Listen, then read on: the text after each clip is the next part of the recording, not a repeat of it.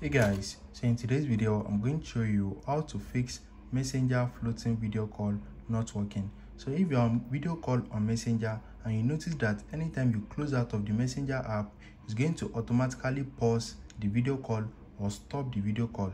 So if you are facing the same issue, let me show you how to fix this. So let me start a video call and show you what I'm talking about. So I'm going to call myself.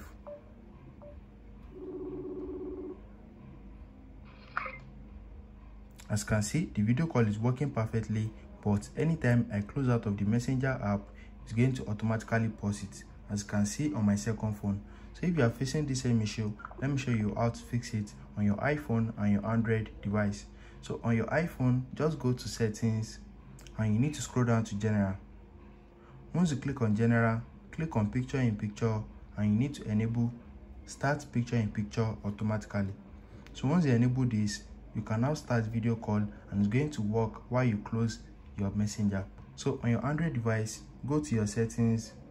So go to your settings app and you need to search for picture in picture. So just click on search right here and search for picture in picture. Once you search for picture in picture, click on it and you need to click on it again. So once you click on picture in picture, look for Messenger and you need to make sure it is enabled.